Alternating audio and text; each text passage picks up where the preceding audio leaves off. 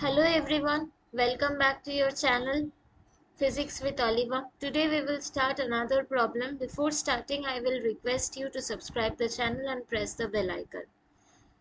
At first, read the problem. The particle is moving from one point to another point and a force is also applied on it. How much work has been done? This is the question. We all know this, that work is a scalar quantity and the formula of work is force dot displacement, right? Here the force is given, that is 4i cap plus 3j cap Newton, right? And the particle is moving from a point. The starting point is A, suppose, and this is the ending point. First one is starting point and the second point is ending point.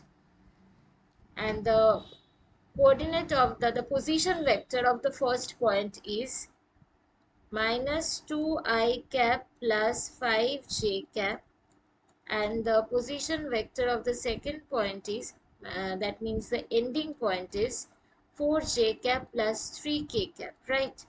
So this is the displacement vector, and the displacement vector is equals to the final minus the initial, the final position vector minus the initial position vector. Okay, so 4j cap plus 3k cap minus 2i cap plus 5j cap.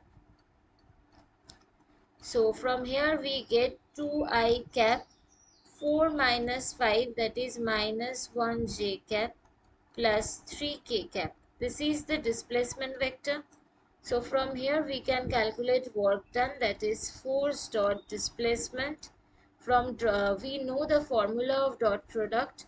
Again I am writing this. Suppose A vector is given ax I cap plus ay j cap plus az k cap, and B vector is given bx I cap plus by j cap plus bz k cap. Then from here we get A dot B is equals to ax bx plus ay by plus az bz, right?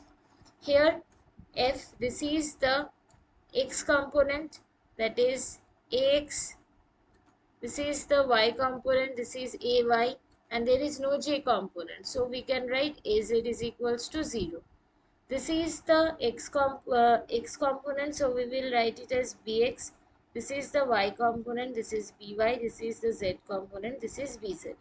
So the answer will be 4 into 2 plus 3 into minus 1 plus 0 into 3. From here we get 4 into 2, 8. This should be minus 3. So the answer will be 5 joule, right? This is the correct option. Thank you everyone. I think you can understand this. If you have any doubt, you can ask in the comment section, and please subscribe the channel and share with your friends. Thank you everyone.